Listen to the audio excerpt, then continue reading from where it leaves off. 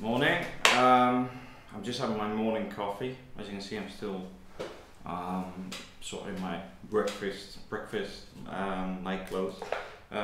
This morning I'm going to review the 12-volt multi-socket with twin USB. The reason I got this was I have a sat nav which needs a cigarette lighter, and then I have my tab which needs the USB as well as my mobile phone. I got the can holder version because I have a Mercedes A180 which has two cup holders that I never use, because generally when I'm driving I don't drink or eat when I'm driving because I don't want to get stuff on my clothes. That's the real reason. But first thing I would say is you need a knife or a pair of scissors to open this thing. I've already cut the strip down, just cut it down the edge and take it off.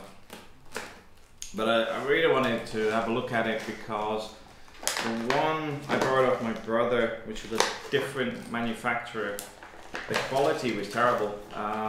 Because when you went over bumps in the car, what I was finding is the phone and the sat nav would go on and off constantly.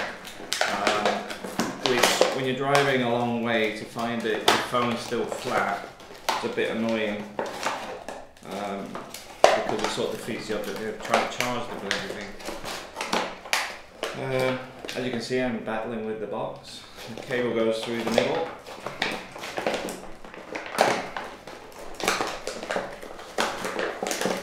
We're getting there. Okay, we beat it. The first thing I want to say though is the construction's okay. It's not too cheap and nasty. The actual joint here is rubberized, not plastic, which helps to stop the cable getting damaged.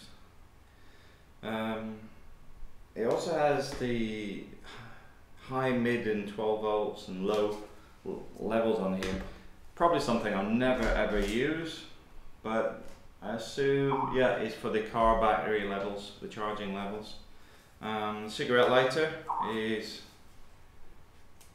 looks okay so far. It's also fused as well, by the way, so if you took this bit off you'll find there's a little fuse inside. That's important if you're overcharging and cause an electrical short, because you'd rather blow a fuse than set fire to your electric systems in the car or cause wire damage. This is a bit cheaper.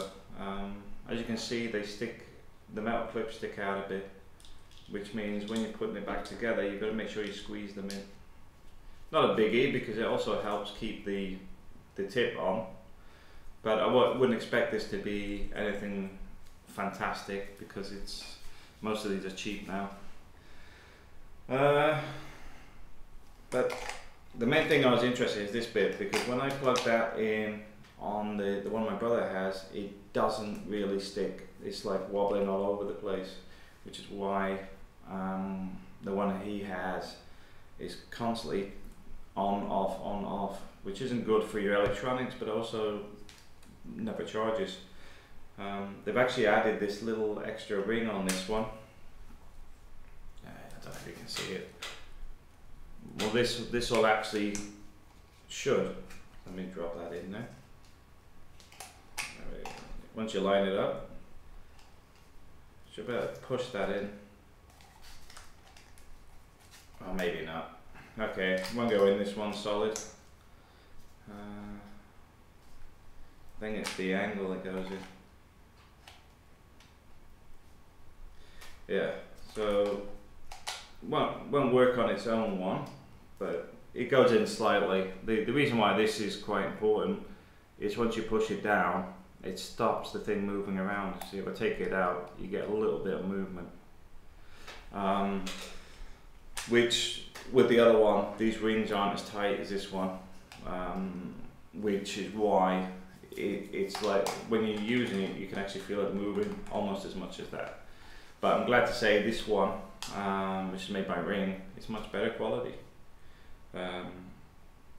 If it breaks, I'll let you know, but I'm not ready to go out to the car yet, but from what I'm seeing, the construction is pretty good, and it's pretty robust. So good job by Ring. Okay, thanks for watching.